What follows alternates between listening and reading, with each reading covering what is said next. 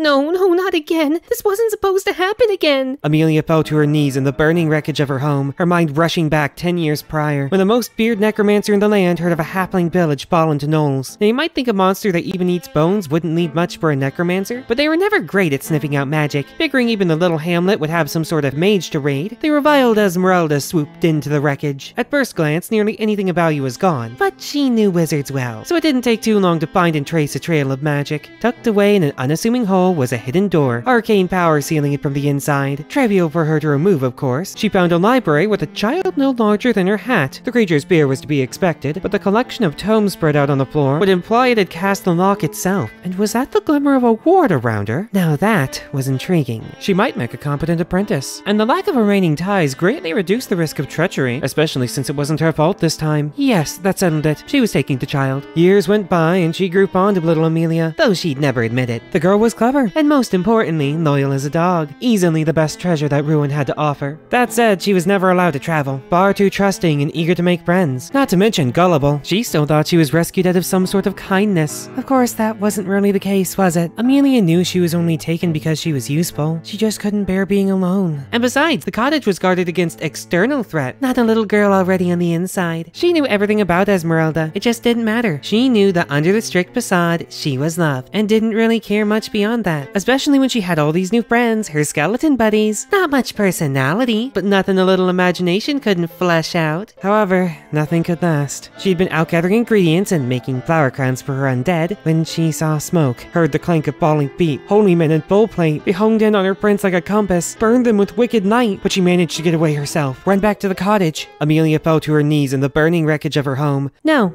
Never again. She knew what to do, and she had to act fast. Grabbing the backup spellbook that any good witch would hide, she started a ritual far more complicated than she had any right to try. Magic is an art, and determination and sacrifice can partially compensate for a botched rune or improperly prepared body. It wasn't perfect, just a gilded skull that could sometimes speak, but it was enough. The soul was bound, and even seemed to have some memory. She wouldn't be alone. That said, nothing was left for her here, so it was time to explore this forest she called home. Find new friends, avenge the old, and this time she'd protect them. No one was ever getting taken from her again. Ah, little Amelia. Nothing teaches mortality like a warband, or morality like a witch hunt, or a necromancer. Her moral compass is drawn in crayon. Her main goal in life is to invent a better undead, one that keeps its rational thought but doesn't turn into a monster. Her methods are dubious, but her intentions are sound. She just wants to be loved. Truly loved, mind you. She might act like she doesn't know the enemy wants her dead, but honestly, she just doesn't care. An enemy's just a friend who doesn't know it, and petty things like death don't really bother her kind. With a pleasant smile and a flower crown, she'll make a friend out of everyone, one way or another. Thanks to my copy supporters for the patronage, especially top supporters like Barrow Goblin and Sergeant Daniels. You help me keep improving. See ya!